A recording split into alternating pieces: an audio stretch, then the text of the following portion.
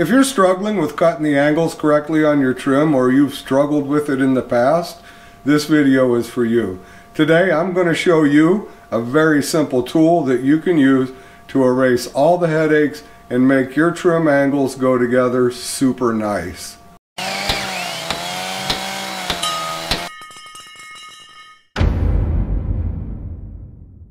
Hi everybody, I'm Jim Dierdorf and this is Detroit DIY. Let's dig into this. Most of the time the problem starts by people assuming that this is a 90-degree angle. Therefore, for a double miter you would need two 45s. I've cut these two boards right here at 45-degree angle on my miter saw, and we're just going to throw them up here and see what kind of result we would get.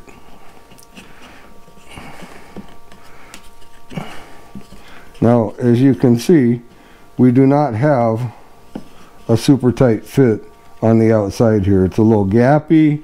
It's just not very desirable. And the problem is, this isn't 90 degrees. So we have a very simple tool that can take all that out for us and tell us exactly what this is. This is a Sawset miter protractor, and this will give you your exact miter saw settings for your trim.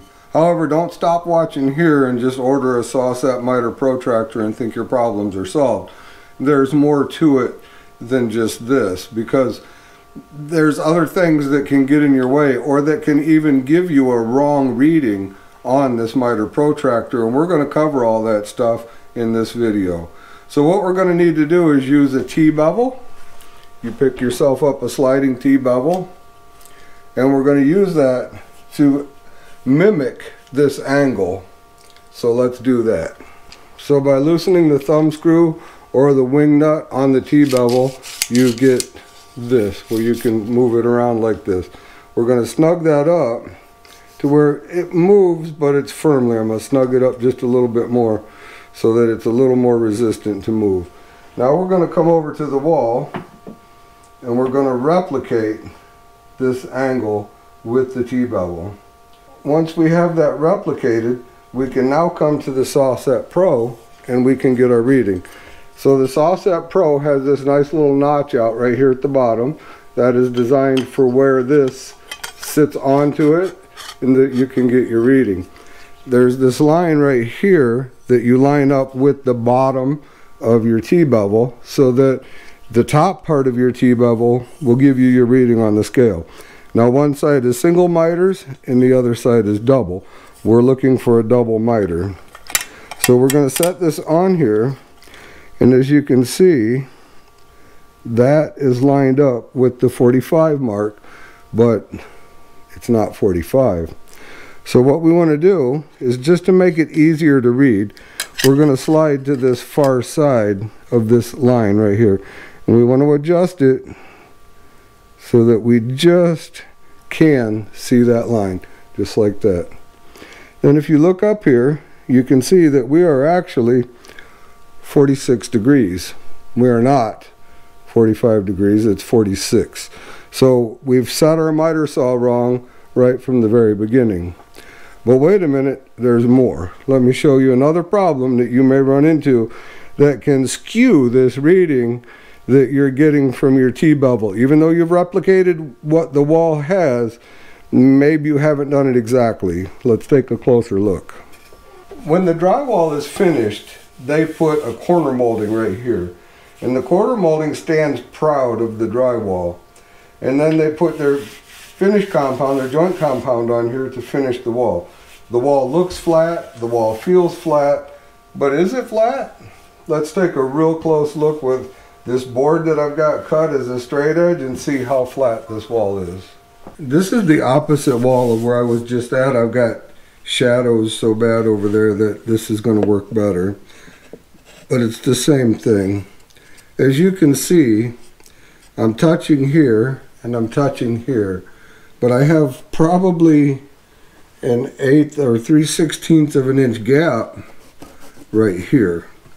So even when we're using our T-Bevel, we could be getting a wrong reading because the blade just isn't this long to make it this whole span across. Now the next thing that happens is, even if we do get a good angle, Sometimes we nail the trim here, then we push it in and nail it tight here. You don't want to push the trim in. You want to nail the trim on the high spots and leave this gap. And when you're all done, you come back through and you caulk this, and no one will ever know the difference, and it's going to leave your corner tight. Because if you push this in tight to the wall, it is going to change your angle over here. Thusly, it's going to open it up because the angle is no longer correct. Now the same thing's true with the T-Bevel. If I use the T-Bevel in this direction, and then I get my reading on my Sawset Pro for my double miter,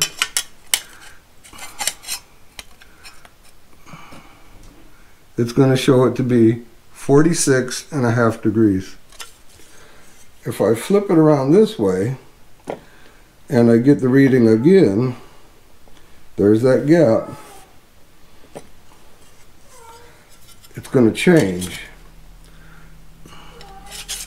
So now it is actually showing it as 45.5, which is a big difference between 46.5 and 45.5. So which one do we roll with? Well, we roll with this being straight because, like I said, we don't want to push that trim in. This is things you have to check for before you just go ahead, throw this on here, throw it on the saw set, cut your trim, and come in and go, well, that didn't work. Well, of course it didn't work because you got a bad reading off of this wall, and the shorter walls like this are going to be the worst. They're going to be the ones to have the dips in them because there's just more material in a smaller area. They don't always get blended out quite as much as a longer wall.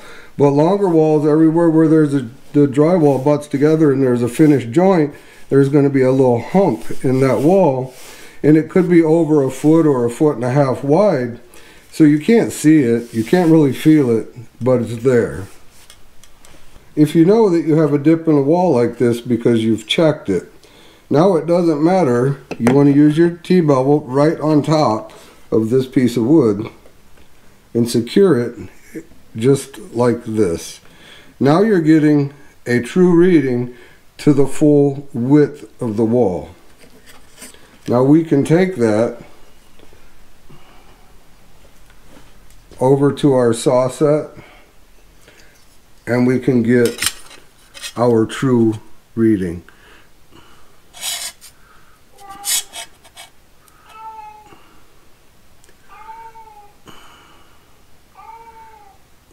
And our true reading is 44 3/4, really close to a 45.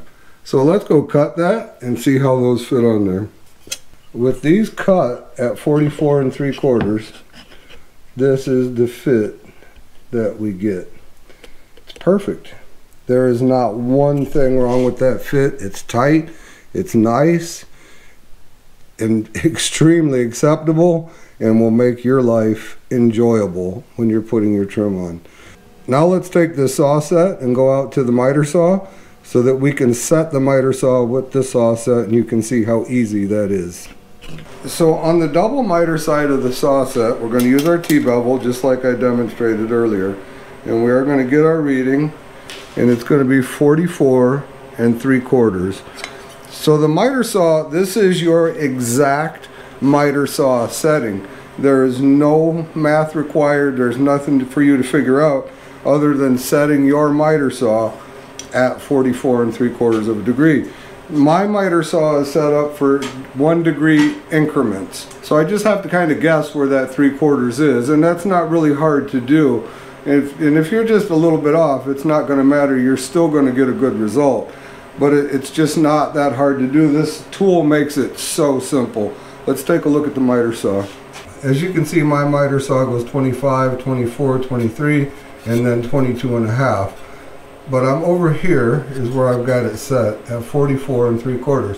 So I'm just a little bit to this side of the 45. And it would be the same thing over here, just a little bit to this side of the 45. So because the markings are on the saw set that aren't on my saw, it's no big deal. Just fudge it over just a little bit off of that, and you'll get your 44 3/4, and you'll have a nice tight fit. That is what's so nice about this tool, is it gives you that exact saw reading.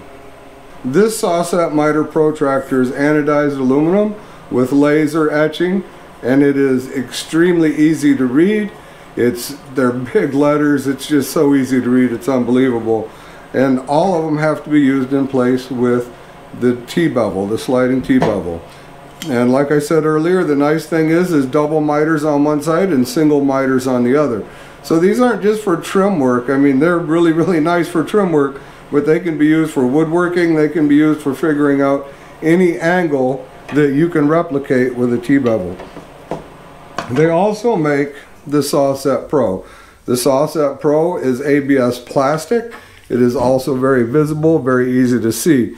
The difference is the Sawset Pro comes in half angle increments, where the Sawset comes in quarter angle increments. So this one is a little bit finer of a scale, as you can obviously see comparing the two. This one will give you a slightly accurate read than what this one will. This one's a little more economical, a couple dollars less than this one. They're both very nice, sturdy tools. I've had them both on the job. They're both very nice. The other nice part is they just fit right in that back pocket just like that, right along with the T-Bevel, and away you go. You get your readings, you got everything you need. It's all right there. I'll put a link down in the description for both the Sawset and the Sawset Pro. I will also link you a T-Bevel down there, so that all you got to do is click down in the description, pick these up if you want to make your life simple. The last thing I want to add is, if you take the angle from this miter protractor and you go to your saw and you cut it, and you do not get the desired cut that you expected to get, something's off. Take a good look at your miter saw. I'll put a link down in the description for a video on how to tune up your miter saw, because it may not be cutting what you think it's cutting. And that can also cause you a problem, make you pull your hair out. What's going on? We don't want to pull our hair out. We want to use this saw set. We want to use our sliding T-Bevel, check our walls for flatness, come to our saw, set it, cut it, install it. That simple. That's all we got for this time. If you haven't subscribed yet, I would greatly appreciate it if you would consider doing so. I hope this video has changed the level of your game when you're installing your trim, and that these tools right here make your life a whole lot easier. And if you enjoyed yourself, click on one of the two videos that are going to pop up next to me, and we'll see you soon.